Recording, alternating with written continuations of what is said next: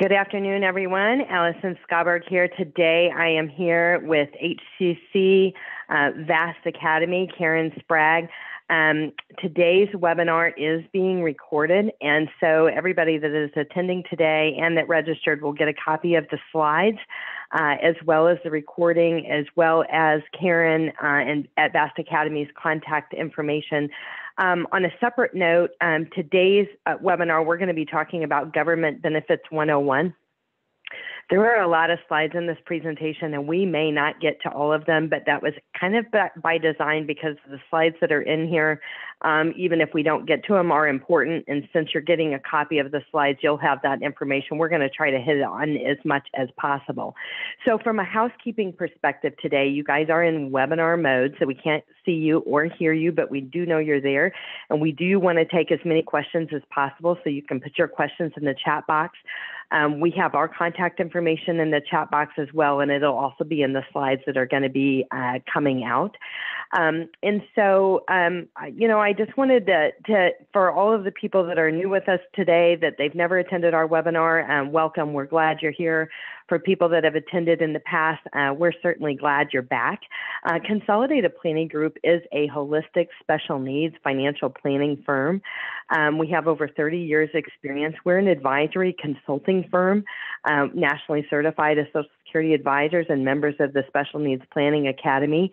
I eat, sleep, and breathe special needs both personally and professionally as a parent myself, but also as the owner of Consolidated Planning Group, again, an advisory consulting firm specifically for special needs. We specialize in things like protection plans, lifetime care plans, transition planning. People come to us and they say, how much do I need to fund my special needs trust? Or, my child maybe isn't there yet, but we're still hopeful and optimistic. We want to plan for the worst, but hope for the best. We're able to help with all of those things. The key thing about planning for special needs is our situation is specialized. When we have a loved one with a disability that may have care needs the rest of their life, not just ours, we have to plan carefully because as parents, we may spend 25 to 35 years in retirement, but our kids with a disability may have 25 to 35 years worth of care once we're gone. So careful planning really matters, and having money in the right buckets matters, especially for our topic at hand today, which is Government Benefits 101. When it comes to financial advisors, fewer than 0.1% of all financial advisors in the U.S. focus on special needs planning. And we always just suggest that your situation is specialized. It is really important that you work with a specialist, not a generalist, when it comes to planning for your loved one with a disability. And this is true for the legal representative that you might have, like an attorney, for instance. You really want to work with one that is focused on estate planning, focused on special needs, as opposed to an attorney that may work in a generalized setting, a generalist. Because it's really important. The financial advisor, we're the money. I always say we're the money and they're the paper. The attorneys are the paper. They're your legal documents. These are so important, critically important to your planning process. And you need both parties. A lot of times attorneys get calls that should come to us about how much do I need to fund a special needs trust, or what do I need to do to apply for SSI and things like that. And then we get calls of I need to set up guardianship and set up a special needs trust. We work very closely with attorneys all across the state. So if you need a referral of someone good in your area that you can work with on the legal matters, certainly reach out to us and we'll be happy to provide that information. So today, we want to invite you to put your questions in the chat box. And again, we're going to get to as many as possible. And from a time perspective, we're going from 12 to 1 today. Sometimes we have people that join us from our podcast. And if you're joining from a podcast and you want a copy of today's slides, you can email us at contact at cpgcares.net. That's contact at cpgcares.net, and we'll be happy to send you a copy of those slides. So there is a lot of confusion when it comes to government benefits. There are a lot of terms. There's a lot of little acronyms that sound similar or synonymous, and there's other ones that don't sound similar or synonymous, and they actually are. So there's a lot of confusion. So this Government Benefits 101 is designed to help work through some of the confusion of the different programs that are out there, how and when to apply, what to do to get ready for your application, and understand how some things work when it comes to the Social Security Administration. So first things first, we're going to talk about SSDI versus SSI, okay? So Social Security Disability Insurance is also called SSDI. Sometimes it's referred to RSDI, Retirement Survivors Disability Income. Sometimes as parents, we hear it referred to as Childhood Disability Benefits, or CDB. And for 40 years, the CDB was called Disabled Adult Child Program, DAC. So there's a lot of confusion on the Social Security disability, okay? So the source of payment through the disability is through the Disability Trust Fund. It is an insurance that a worker pays into when they pay Social Security taxes on their wages, okay? It's going to pay benefits to a disabled individual who are unable to work regardless of their income and resources. But the key is that they had to pay into the system. So if we have a loved one with a disability that never worked, they don't necessarily qualify for SSDI under their own record, but they may qualify for it under a parent's record. And we're going to talk about that in a little bit. Benefits for workers and adults disabled since childhood must meet insured status. Excuse me. So a lot of times when we first apply for benefits for our kid, they may apply for SSDI and SSI. They're two very separate programs. And a lot of times what happens is we're going to get that denial letter from SSDI first. And a lot of times this is a very upsetting letter that comes in the mail, and it says that, basically that your child is not going to qualify for SSDI benefits. What that letter doesn't tell you is that, number one, typically that SSDI denial letter is a valid letter. They should be denied. Your loved one has never worked, and that's why they're getting denied.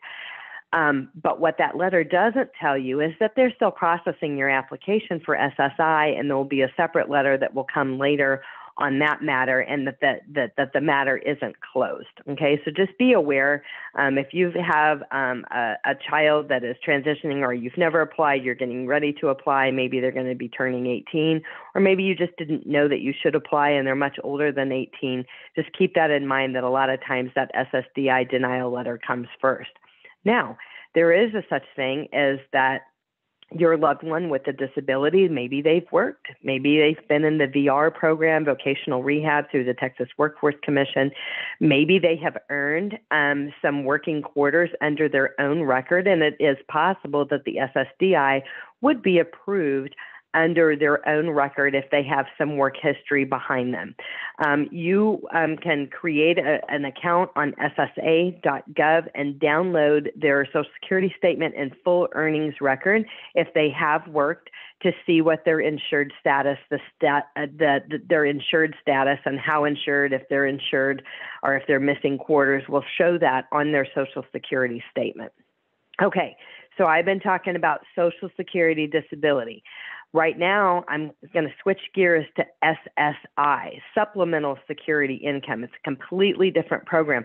A lot of times people will say, oh, yes, my child gets Social Security.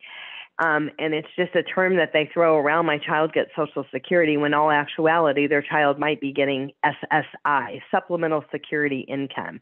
So this is a totally different program. Payments come from the general tax revenues, not the SSA trust funds. It is a needs-based public assistance program that does not require a person to have a work history. It is for the disabled and the indigent. So a disabled individual who are unable to work and are unable to work and earn the substantial gainful amount, which we're going to talk about that, and have limited income and resources. Benefits are for children and adults in financial need. But the key is, a person could be totally disabled, but they might not be indigent. They might not have a financial need. There might be too much household money or income, and it would prevent them from qualifying for SSI. So one of the key things as parents that I want you to understand is that even though our child's disability may have started, from birth, I mean, it could have been any number of years ago that the child's disability started. When we're thinking about SSI, the supplemental security income, if your child is under age 18, it is based off of the parent's income and assets, not the child's, if they are under age 18. So a parent may have applied for SSI previously because their child is clearly disabled, and they might have been denied because they had too much income. When that child with a disability turns 18, the rules change. The income and assets is going to be based off of the child's income and assets, not the parent. So it's going to completely change once the child turns 18. So even if the child has been denied in the past, prior to age 18, after age 18, you're going to want to apply again. Okay, we're going to walk through what to do and when to do it. So disability rules. So SSDI for over age 18, physical and mental impairment. The disability is expected to last 12 consecutive months or result in death. It's not and result in death, it's or. They have a consideration for age, education, past work activity, but they have to have the inability to perform substantial work activity. And they refer to that substantial gainful amount. They have to have the inability to work and earn more than the substantial gainful amount. We're going to talk about that. Okay, so substantial gainful activity. So this number changes every year as they have like a cost of living adjustment and things like that. So for 2023, the amount for the substantial gainful activity in the eyes of the Social Security is $1,470 gross earnings per month. $1,470 gross earnings per month for an individual with a disability. If the individual is blind, that substantial gainful amount changes to $2,460 per month, okay? SSI uses a measure of substantial gainful amount during the initial claims for SSI, okay? SSDI uses substantial gainful amount through the life of the claim, okay? So basically what they're saying is if a person is working and they're earning more than $1,470 gross per month, then they're simply not disabled. They're earning enough, more than enough to hit the substantial gainful amount, okay? So when we're thinking about applying for benefits for our loved one, it's never my opinion that we should keep a person, squashed down in the eyes of Social Security. You may want to keep them if they have a limited ability to work full time. You may want to make sure that they're earning less than the substantial gainful amount. If you want them to be able to be covered under parents' record, which we're going to talk about in a few minutes. But what I believe is, when it comes to what is SSI, SSI is $914 a month. Okay, so this is $914 a month SSI.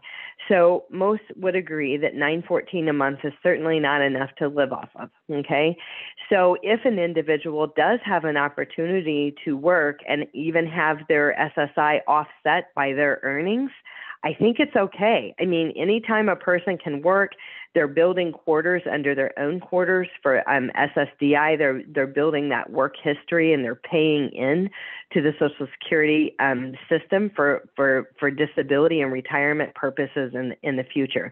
So again, the amount of SSI for 2023 is $914 a month. If there's a couple and both parties are disabled, that's $1,371 per month. One of the things that I like to mention here is that if you have a loved one that is receiving SSI and they're not working and they're not getting $914 per month, it is possible that you need to submit a rent agreement showing that your loved one is paying rent or paying for food and shelter. If you're getting $600 and something instead of $914 a month, that tells me that your benefit through the Social Security Administration has been reduced by 1/3 because you have not submitted a rent agreement saying that your loved one is paying for food and shelter. This is something that is easily remedied by submitting a rent agreement. It can be a one-page document. It doesn't have to be a 15-page lease or something like that. And it's basically just saying that your loved one is paying rent, and they're paying, I usually use the amount $500 or $600 a month, that this is the same amount of money that you would charge any boarder, and this covers their food and shelter. And then when their SSI comes in, then you move that amount of rent from the account the SSI comes into to whoever they are paying rent to. Maybe it's yourself as a parent, maybe they actually do have a lease. But you move that money over. And some parents use that money for food and shelter, and some parents turn right around and they'll put that money in an ABLE account, which we are going to talk about that today as well, okay? So how do we know if you qualify? So SSI and Medicaid, it's a means-based test, okay? If the individual is single, if they're 18 and over, if they're single, then no more than $2,000 assets in the person's name. A married couple is $3,000 assets. A child and one parent, so under age 18 and one parent, $4,000 in assets. A child and two parents is $5,000 in assets. Guys, these numbers are ridiculously low. This is the numbers that you can have, and this is all sources.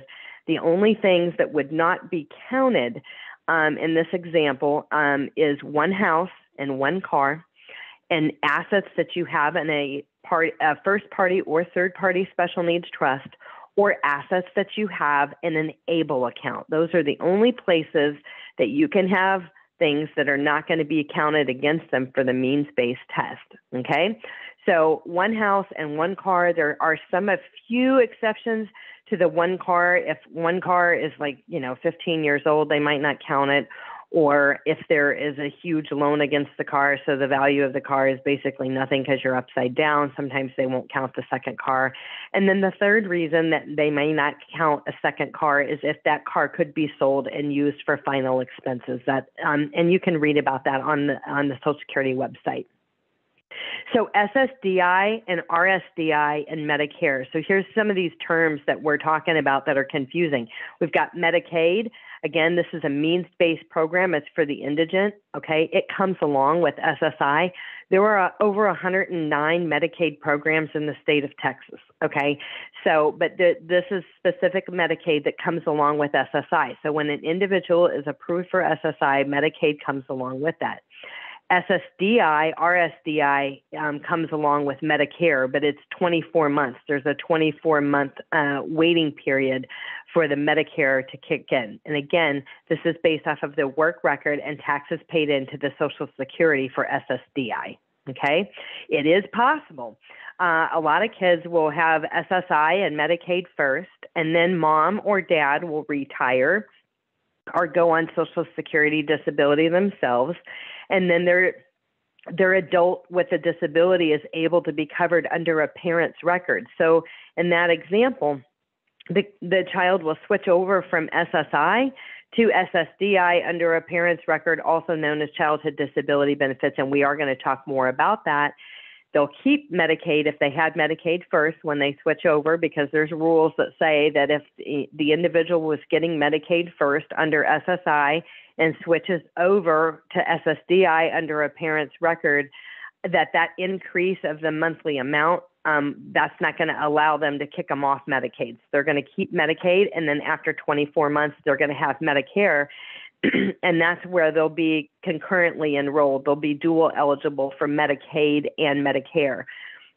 When it comes to Medicaid and Medicare, again, it's very confusing, but all you need to know with Medicaid and Medicare is that Medicaid is always the last payer.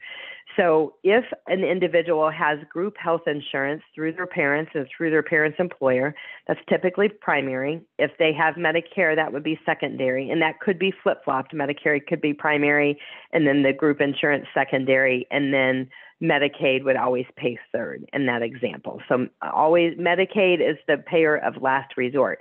Some families ask me if my child is eligible for both Medicaid and Medicare, or if my child just gets Medicaid, should I continue to keep them on my group benefits at work? And my answer is yes.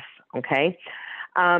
When we have a child whose disability began prior to, age, 18 or age of majority, whatever the companies suggest, if that's 21, 26, we can keep all of our kids on our benefits until age 26.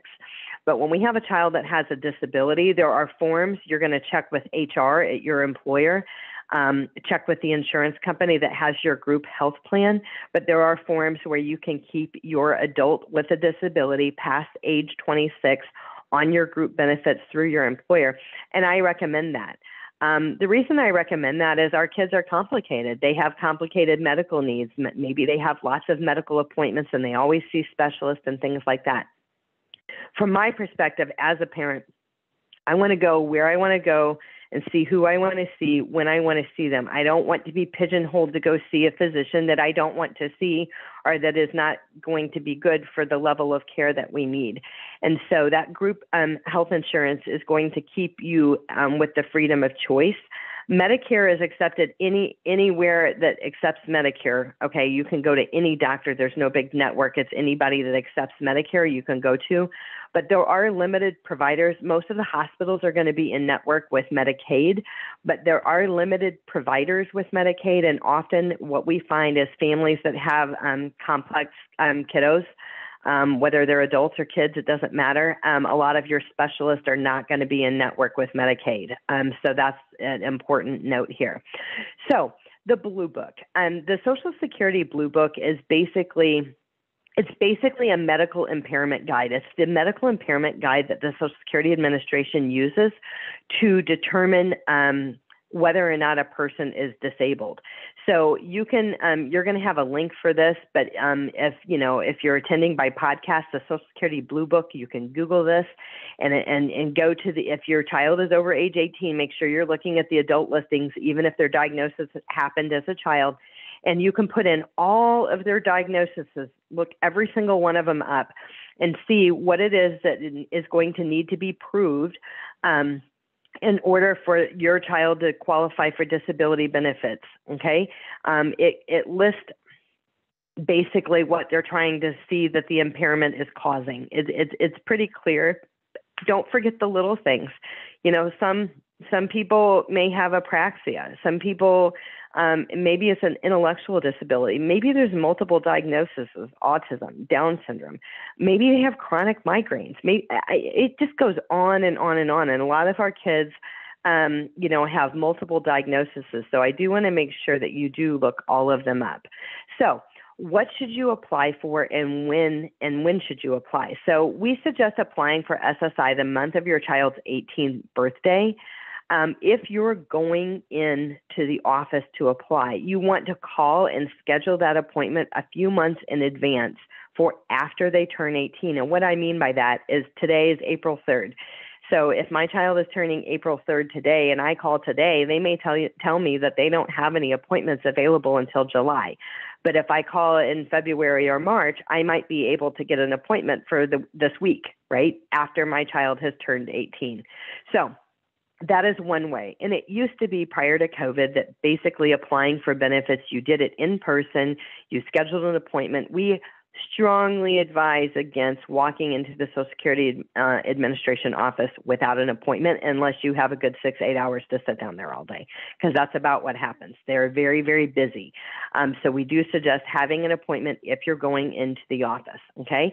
Now, but since COVID, they do take applications online, and it's relatively an easy process. And so what I like about the online thing is this. So this is the link here to apply online. I think I lost my slides here. I think it went to the. So anyway, what I was saying is that we've got the. Bear with me one second. Sorry about that. I think I hit one of the links for the Blue Book and it went away. Hang on one second. I'm having a little bit of technical difficulty here.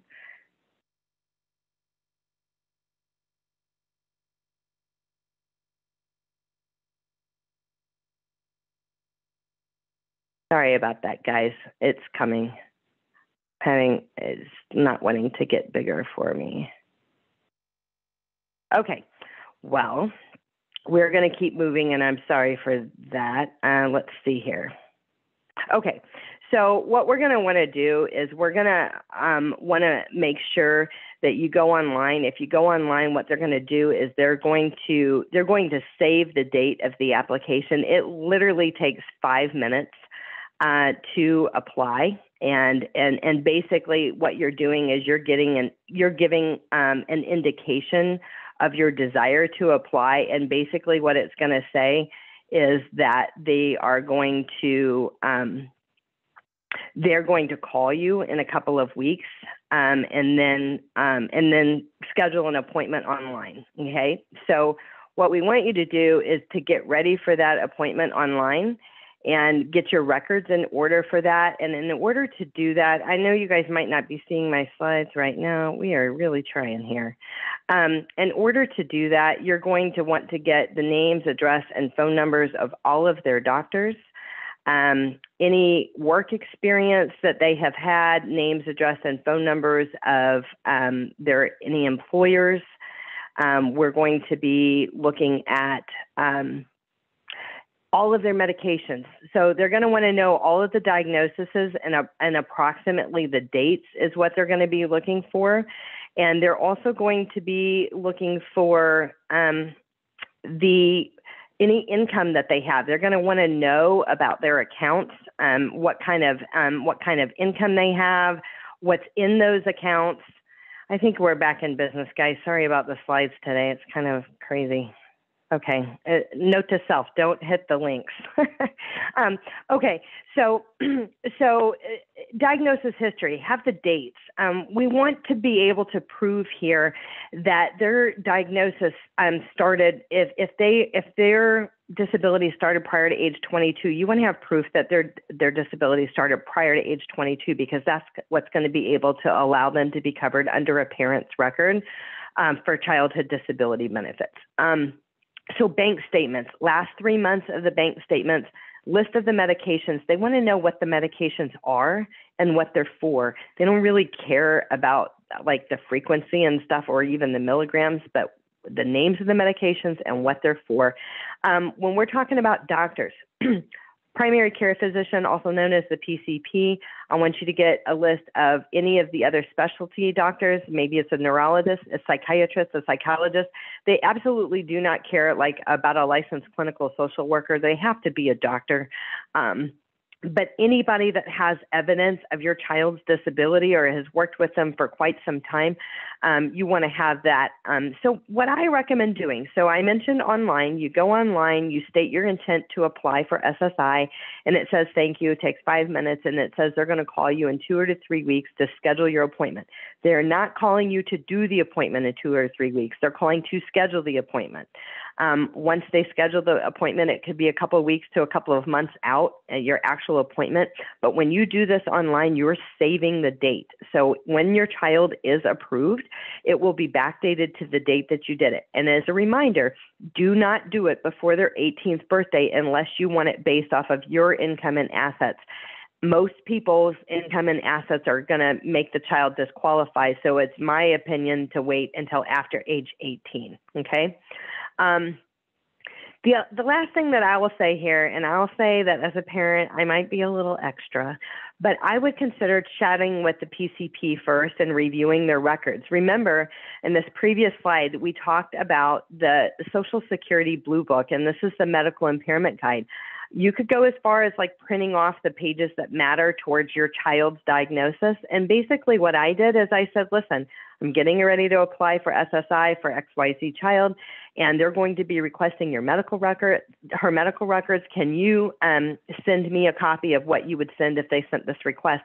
Because I had already reviewed the Blue Book, and I knew what evidence that they are going to be trying to find in the medical records, and I wanted to see if that evidence was clear. And for me, it wasn't clear, and it was just, sometimes they've gone to digital medical records, and sometimes things are clear as mud in those records. And so I simply just asked the PCP to update the record and make sure that they indicated X, Y, and Z diagnosis or how that diagnosis impairs the activities of daily living of of said child, and they were able to correct that. Okay, so what should you expect after you apply? The decision usually takes up to 6 months and sometimes longer. And sometimes much longer. Okay, so there are other times where a child has a presumptive condition like cerebral palsy. Down syndrome is a presumptive condition. We'll talk about those in a minute, and those get approved a lot faster, but it is a slow process. It doesn't take a couple of weeks. It's pretty slow. After your local office has finalized your application, it is sent to the DDS, which is Disability Determination Services in Austin. So when you're applying, you're always dealing with your local office. The ultimate decision comes from the local office. When you're communicating with the Social Security Administration, you're going to want to call your local office, not the national office. Sometimes people think, I know I'm going to really get them because they don't answer the phone. I'm going to call the national office. When you call the national office, basically what happens is you sit on hold for about an hour, and then they come on and they say, thanks for calling. You should have called your local office. Would you like me to give you their number? That's basically how that goes. So sometimes the local offices, their phones are rolled to the national office because they are understaffed and they're getting so many calls a day. You have to keep trying. And so that's that. So once you've done your application, you can call this number at DDS. I would give it 3 or 4 weeks once your application has been completed. And you can call DDS to find out if they have your child's application. If they don't, that means the local office hasn't sent it, and you need to call back to the local office to find out why, because nothing's happening if it never leaves the local office. Sometimes you'll call this number and they'll say, yes, we received it on such and such a date and it's waiting to be reassigned. I had one kid's application that was waiting to be assigned for 6 months because they were understaffed at DDS. So it literally took 6 months for the case to even be assigned to someone.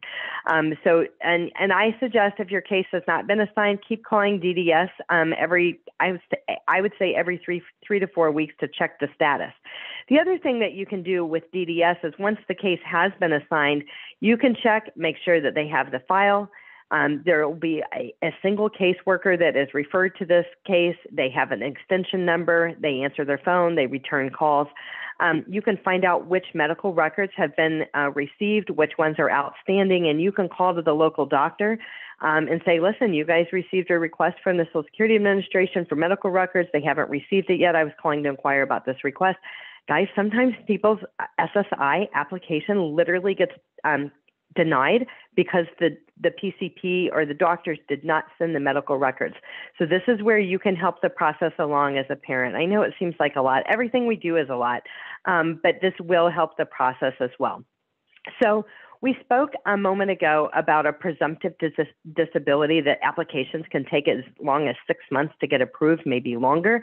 But if a person has a presumptive disability, they can be conditionally approved and will start paying while they're still going through the process. So a presumptive disability with the Social Security Administration is also called compassionate allowances. So when you guys get these slides later today, and again, if you're on podcast, email us at contact@cpgcares.net. We'll send you the slides. This is the link for the compassionate allowance list. There are over 200 diagnoses out there that are considered for a compassionate allowance that might expedite or speed up this application. This is an example of some of them. Of course, we can't put all of the presumptive conditions out there. Amputation of a leg at the hip, total deafness, no sound or perception in the ear, total blindness, no light, we got a misspelling there, or perception in the eye. Bed confinement or immobility without a wheelchair, walker, or crutches due to longstanding condition. We've got stroke, cerebral palsy, Down syndrome, and intellectual disability. These are all some of the presumptive conditions. Okay, so let's talk about working and getting SSI, because as I mentioned, it's a program, and that program is going to pay $914 a month, and we do agree that the $914 a month is basically not enough to live off of. So if a person does have the ability to work some, it doesn't mean that they have to work full time. Some of our loved ones can work.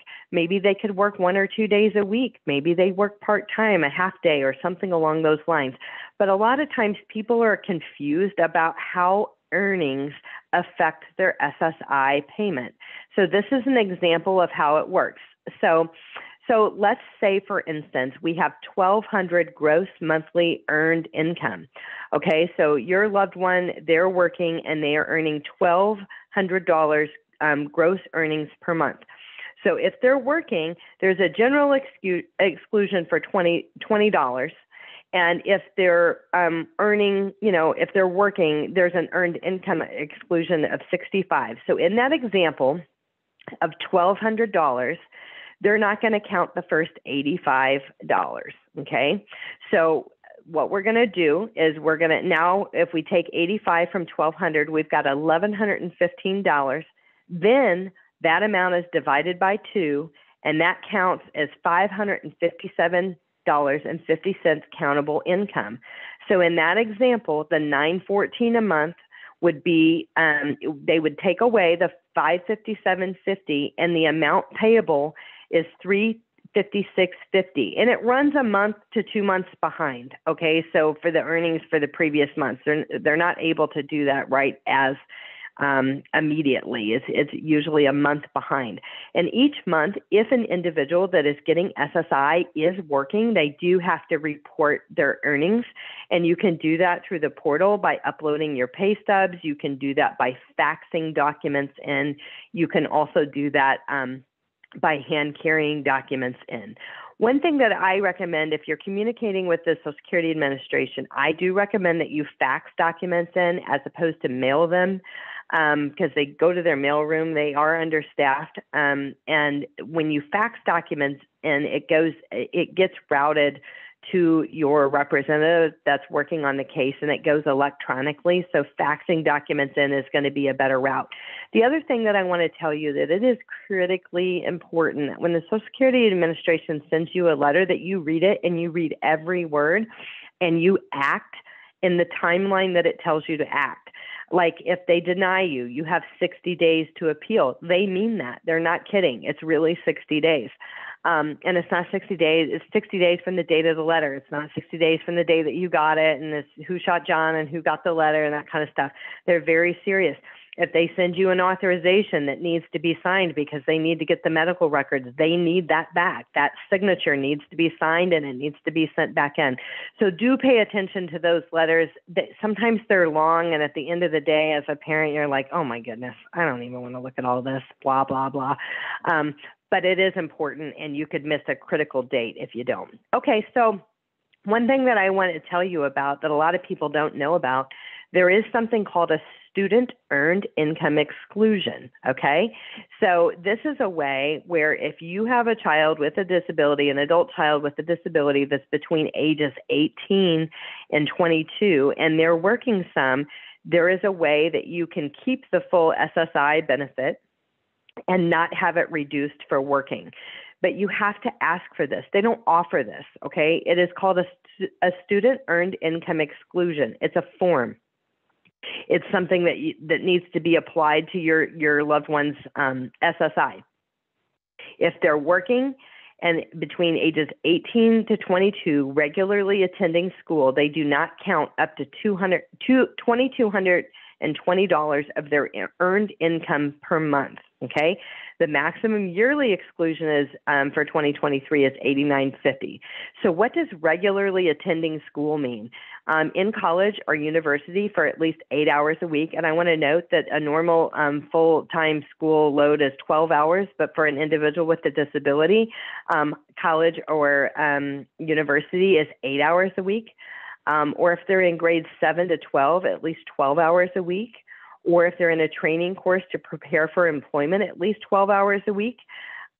Or if you're homeschooling instructed from ages grades 7 to 12 for at least 12 hours a week, the student earned income could be applied. So if your child is getting SSI and they're working and they're between the ages of 18 and 22 and their SSI is being reduced for work, you need to ask for the student earned income exclusion, okay? You're going to do that at your local office. Okay, the Social Security Red Book. So we talked about the Blue Book. The Blue Book is the medical impairment guide that talks about what we have to show to prove to be disabled. The Social Security Red Book is a very important book, boring albeit, but It's a very important book that talks about working and the impact of working and getting benefits, whether you're getting Social Security disability benefits or you're getting SSI benefits. That book describes how work affects these programs. Another thing that I want to tell you guys about is if you do have a loved one that is working and getting benefits, there is benefits counseling. It's WIPA, W-I-P-A, or Imagine Enterprises. They're in the greater Houston area. They do free benefit counseling. So if you're going to work, thinking about going to work, currently working, you want to make sure you don't mess up Medicaid or mess up certain benefits or want to know the stages of work. There's like 5 phases of work. The Social Security Administration, just because you work one day or 1 month doesn't mean that you're going to lose your benefits. There's various phases of work. There is something called a 9-month trial work period where you can earn any amount and really not really get kicked off of benefits. And this is a long time before you lose Medicaid and Medicare, but this red book is going to tell you all about that. So check that out. One thing that I want to mention, because in our community, when people have gone through a divorce, it's not uncommon for us to see that child support will continue post age 18 for your loved one with a disability. And if you fall into that category, it is super important that you understand that child support will be counted against the child as income if it is not going to a first party special needs trust. So prior to them turning 18, they don't get SSI, nobody cares, it doesn't matter. But once they turn 18, if you've got a court order that says child support is going to continue post age 18, you need to work with an attorney and you need to get that redirected to a first party special needs trust so that way it won't count against them for SSI. There are a lot of people that in this example, just because of the child support, they won't qualify for SSI. But if that money is redirected to a first party special needs trust, then it won't be counted and they can still qualify for SSI. This is super important. If you find yourself going through a divorce, I would say get this right on the front end, get the wording in the child support order correct on the front end so you don't have to go back and hire attorneys in the future and pay a lot of money. This can be a simple process if both parties agree. You can have it, drawn up and signed off on. Again, you're going to want to work with an attorney on this, and we do have attorneys that we refer out to that handle this type of matter. The curious thing is, and I just want to mention this, the attorneys that do guardianship and special needs trusts and things like that, they don't do family law, child support matters, but we do have some special needs attorneys that do family law and child support matters that are nuanced and special needs and can be helpful. And my last thing on that, if you do find yourself, I hope you don't, if you do find yourself going through a divorce, choose wisely on the divorce attorney that you choose. If you have a loved one that has a disability that has, care needs the rest of their life, I do suggest working with a family law attorney that is nuanced in special needs. It's going to be better in the long run for your loved one. Okay, so RSDI benefit, childhood disability benefits, now referred to as CDB, childhood disability insurance. So what we were talking about before is that if you have a loved one that has a disability whose disability started prior to age 22, they have the ability to be covered under a parent's record for SSDI, also known as RSDI, or childhood disability benefits, under a parent's record. Again, your loved one may already be getting this. For 40 years, they called it disabled adult child, or DAC, and then they changed the name to CDB just to confuse us. Childhood disability benefits is what they call it now. So you may have heard it called DAC before, but that's what we're calling CDB. So what it means is when a parent, so we have kids that may never pay into the disability program, okay?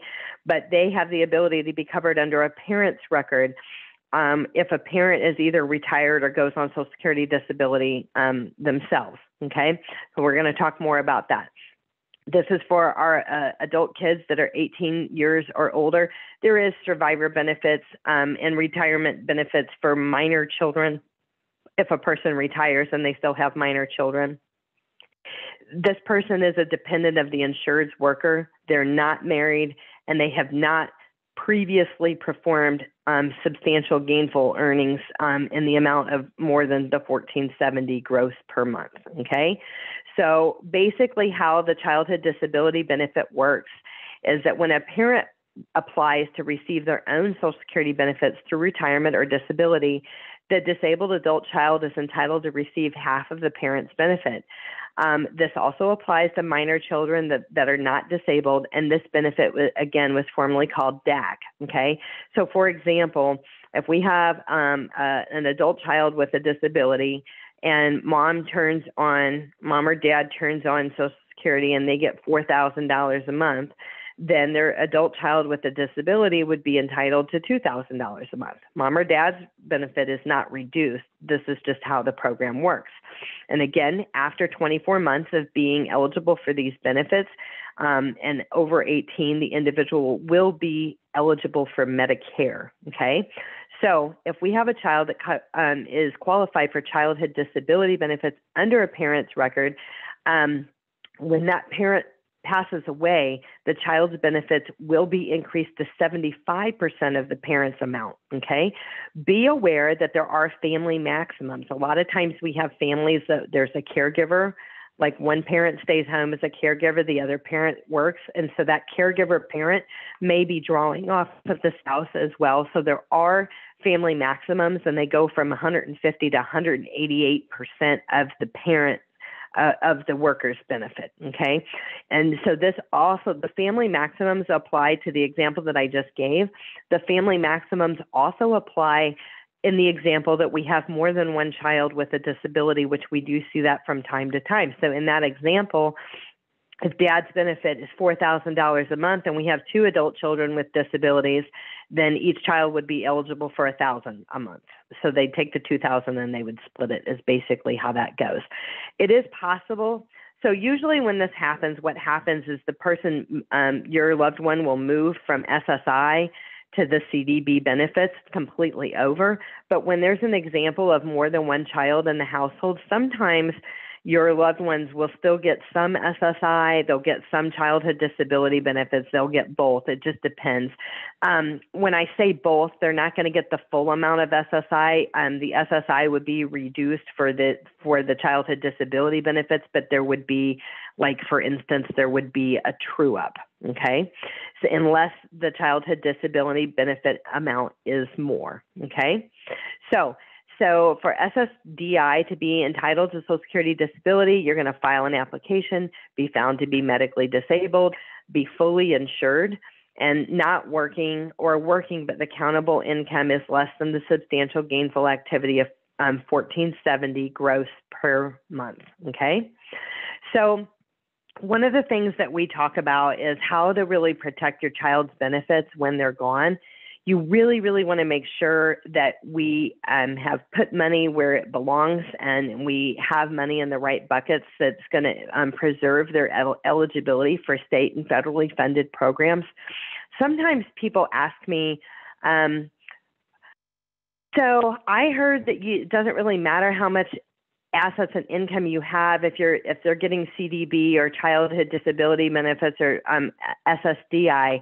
And that's true, kind of, but for most of our families that have kids with disabilities, it's not true, because we still need to maintain the eligibility for Medicaid. All of the waivers in the state of Texas are Medicaid waivers. So even if your child switches over to childhood disability benefits under a parent's record and you would otherwise not care about how much money or assets they have, or having money in the right buckets, if you want to maintain that Medicaid eligibility, these waivers I'm talking about, HCS, Texas Home Living, Community First Choice, class, those are all Medicaid waivers. So it is critically important that you don't lose sight of that in case somebody tells you, well, it doesn't matter now that you switched over. It still matters for Medicaid purposes for the waiver, and you can literally lose a waiver that you've been waiting 17 years to get. Our waivers interest list is very long. We have an entire webinar on the waivers on our YouTube channel, the Consolidated Planning Group YouTube channel. You guys can subscribe to that channel for free. There's over 200 webinars on topics related to planning for special needs. And all of these topics are complicated, so most of them are an hour-long webinar. We are touching on several things today. We want to ensure that your special needs family member is not set up as a beneficiary on any life insurance, investment, or bank accounts directly. So if their name is John Smith, we don't ever want John Smith to be named as a beneficiary. We want it to be set up to the third-party special needs trust for the benefit of John Smith, which of course you need to have a third-party special needs trust, and you're going to need to work with an attorney on that. You can have a standalone third-party special needs trust, or you can have a testamentary third-party special needs trust that will be formed upon your death. But it is really important that we don't leave money outright to our loved ones who are eligible for SSI and or Medicaid, because if they go over that $2,000 in assets, then they're going to lose their eligibility, and that is a real issue.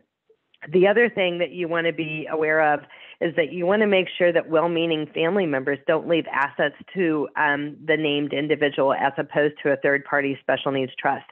As I mentioned, there are very few advisors across the U.S. that are nuanced in special needs. So your mom and dad or great aunt and uncle, grandma and grandpa, their advisor is very unlikely nuanced in special needs. So when they say, I have my grandson here and I want to leave him money, they say, great, and they put it right in the grandson's name, and the parents aren't even to the wiser. You find out later.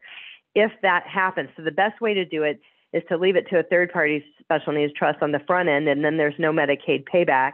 If our children accidentally receive money from somebody that wasn't expected, then you're going to have to you're going to have to work with an attorney. You're going to have to form a first-party special needs trust. Sometimes we hear those of the oops trust. Oops, somebody left money and it didn't go in the right bucket, and now we need to get a first-party special needs trust for that money to go into. So the first-party special needs trust does have a Medicaid payback. So if we set it up right on the front end, then you're going to avoid that Medicaid payback. So first-party special needs trust is their money. It could be a settlement. It could be money that they earned. It could be money that somebody accidentally left them to their name outright. That's a first-party special needs trust. And the third-party special needs trust is how we leave money the right way to our loved one for their benefit. And there is no Medicaid payback on that. Okay, so we're going to talk quickly about ABLE accounts. An ABLE account is under the tax code 529A. The beneficiary is the account owner. The income earned in the account is not taxable. Distributions are not taxable. Contributions are not deductible, but it does not jeopardize SSI or Medicaid or any other public benefits, but there are special contribution limits. So right now, this is for people whose disability started prior to age 26. That's going up to age 46, but it's not till 2026. But we can put up to $17,000 a year into an ABLE account. If the individual is working, there could be an additional $13,590. This $17,000, whatever the annual gift tax exclusion is what the number is. This number changes a little bit. So if they're working, there can be an additional amount. You can only have one ABLE account. Anybody can put money in there. Grandma, grandpa, parents, the individual themselves. Tax-free growth of investments, and it can be changed. You can change those investments twice a year. It could be rolled over to other family members who are eligible. If you have 529C for college, you can roll these the 529C to a 529A. It is subject to the annual contribution limits. But if it can be construed as achieving a better life for an individual with a disability, you can pay for it out of an ABLE account. So it could pay for higher education. It could pay for transition programs, therapies, aids, a computer, adaptive equipment. I mean, it can pay for all kinds of things. So if you have a 529C and we don't know if the kid is going to go to college, it might be wise to move it to a 529A, and then you'll have more flexibility on what you can use the funds for, because it is for achieving a better life for an individual with a disability. Okay, so the one thing that I want to make sure that you guys understand, because a lot of times people say, well, why do I need an ABLE account and a special needs trust? An ABLE account can pay for things without a 1/3 reduction to SSI. that a special needs trust can't. Okay, so basically, an ABLE account can pay for food and shelter. SSI is to pay for food and shelter. An ABLE account can pay for food and shelter, monthly debt service, rent, utilities, food costs, things like that. An ABLE account can pay for that without a 1/3 reduction. A special needs trust can also pay for food and shelter, but there is a 1/3 reduction for paying for food and shelter out of a special needs trust. An ABLE account has a limited amount of money that can be in there. An ABLE account can only have $100,000 before a person disqualifies for SSI and Medicaid. You can never have more than $100,000 in an ABLE account. In a special needs trust, there's an unlimited amount of money that you can have in a special needs trust, okay? So the main thing is that the ABLE account can pay for food and shelter without a 1/3 reduction to SSI, and the special needs trust would have a 1/3 reduction to SSI. So I think we've hit on that. I'm going to keep moving. So when it comes to special needs planning, I think it's important to think about who is going to care for your child when you're gone, if they're going to have care needs the rest of their life. Developing a future care plan now will answer these questions. We always say consider post-high school education and vocational options. And again, we're excited to partner with VAST HCC. They're going to do a presentation on their specific program. We have other programs that we've done presentations with before on the various programs for individuals with disabilities. Consider touring transition programs, partial care, full residential care. Some of these waiting lists can be long. Some families come to us and say, there is nobody else after us. We need to know, we need to have a plan of where our loved one will be when we're gone. And so we help in a lot of this arena and kind of thinking about planning for the future and transition planning. We also suggest making careful considerations before naming siblings as a future caregiver. They have hopes and dreams. They want to go to college. They want to get married and have a house and have kids and all the hopes and dreams that people have. And a lot of times, unless there's like a 15 or 20-year age difference, it's just not a good fit. So really be careful and be intentional. Also think about naming siblings. Like if you have a sibling that's 2 years younger or 2 years older than you guys may all fall ill at the same time. So the future caregiver is very, very important. And those documents in place, future guardians and things like that are all going to be very, very important. Guys, we've talked about a lot of things today, and we're coming to the end, at the end of our time together. These are all things that we want you to keep on your special needs planning radar. We do have webinars on all of these topics, future care cost estimates. People come to us and they say, how much money do we need to fund the special needs trust? We're able to put that together. And I always say small, medium, and large. What if we need some care? What if we need full care? What if we might just need an attendant or a little bit of help? We're able to put those estimates together. Know about the Texas waivers and the interest list. The interest list and the waiver interest list are long. It's a long time before a person gets services on these lists. There are such things as crisis diversion slots. Check out our webinar on these topics. We have a full webinar on ABLE accounts. We are able to help people open ABLE accounts. So if you have additional questions on that, certainly reach out. Beneficiary designations are very important. Look at your life insurance with the employer, outside of the employer, stocks, bonds, mutual funds, investment statements, pensions, old retirement accounts, things like that. Check your beneficiaries. It's important. We really talk about, how do we fund special needs trust? Where do we get the money? If a family is going to spend 25 to 35 years in retirement, they usually need a lot of their assets that they've saved over the last 25 years for themselves. How do we fund the special needs trust? Where do we get the money? On our YouTube channel, we do have multiple webinars on guardianship, alternatives to guardianship, power of attorney, healthcare power of attorney, and supported decision-making agreements. That process can be started 6 months. We have qualified attorneys that work on that all the time, but these webinars explain how it all works. So if you've been wondering on that, if you're in that zone and you need more information on that, check out that. And again, we have lots of post-high school education options for individuals with disabilities. So There are options all across the state, all across the U.S. for individuals with a disability, including individuals that have an intellectual disability. There are all kinds of programs, so do check those out. In today's slides, you guys are going to get a link for our upcoming webinars that we have, and you can simply subscribe to anyone, register for any of the webinars for topics that might be relevant to the journey and where you're at right now. And there, again, there's over 200 webinars on our YouTube channel that you can peruse by topic on the ones that might be relevant to you. We work on a collaborative team here at Consolidated Planning Group. We are nationally certified as Social Security advisors, members of the Special Needs Planning Academy. So I always like you guys to have some faces with names, but we do work collaboratively here.